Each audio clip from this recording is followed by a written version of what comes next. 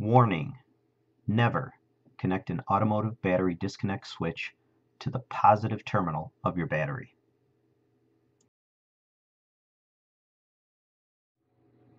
Why not? Number one, it usually won't fit. And number two, and more importantly, it's not safe. This is a sample of a few popular automotive battery disconnect switches. Some come with installation instructions, some do not. In any case, always connect these disconnect switches to the negative terminal of your battery. Many people don't realize that the terminals of a top post automotive battery are of two different diameters. The negative terminal is about 0.66 inches, while the positive terminal is a larger 0.71 inches. The diameter of all top post disconnect switches are the same size or slightly larger than the 0.66 inches of the negative terminal of the battery. This allows for easy installation onto the battery. As you can see here, the disconnect switch fits snug onto the negative terminal, but will not fit, unless you distort the switch, when attempting to install it to the positive terminal. The same is true on the battery cable end. This positive battery cable is way too loose of a fit when trying to connect it to the disconnect switch designed for a negative cable.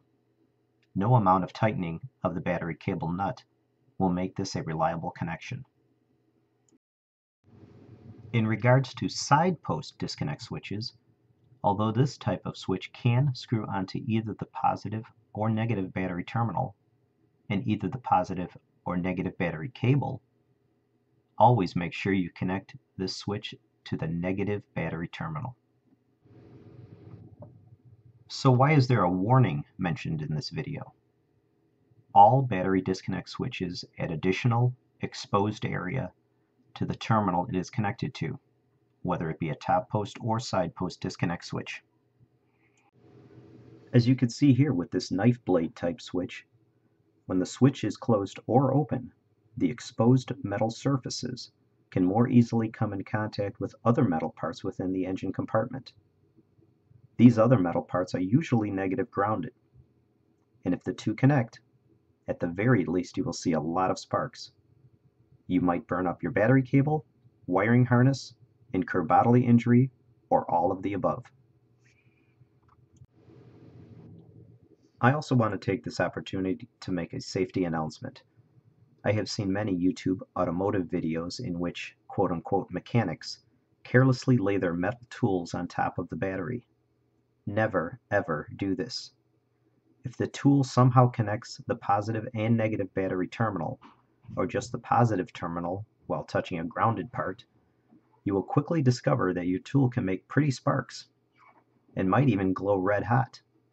It can even weld itself to the terminals. So don't do it. For more information about automotive batteries, battery chargers, and float storage chargers, visit my website at batteryfloatchargers.com. Thanks for watching.